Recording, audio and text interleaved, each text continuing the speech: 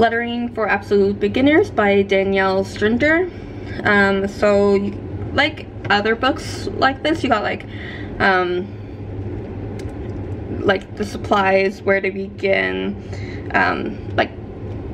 like beginner tips types of thing, or like how to do certain strokes and stuff.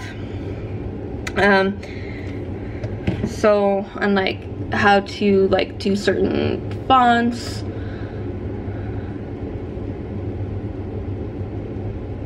and like it shows you like how to do it, and then gives you a bit of space so you can like practice, and like it shows you like different fonts and so on, and like space for you to do it.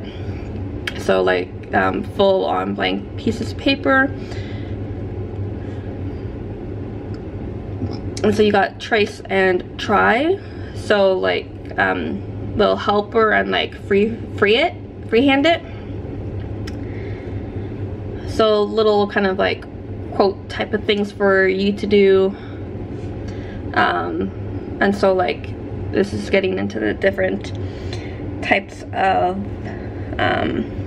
DIY, so like a charger plate, the materials, and like step by step how to do it. So like this one, you get the picture and then the step. Some people may like this, some people may just like all the pictures together and then the steps.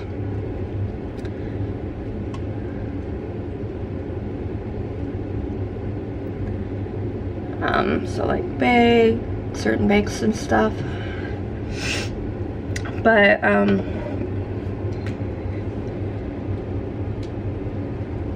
so you get art ready to frame projects. So it's good for people who do have an interest in lettering and want to expand it into different like art pieces or craft DIYs. So this can be an addition of learning it and project ideas.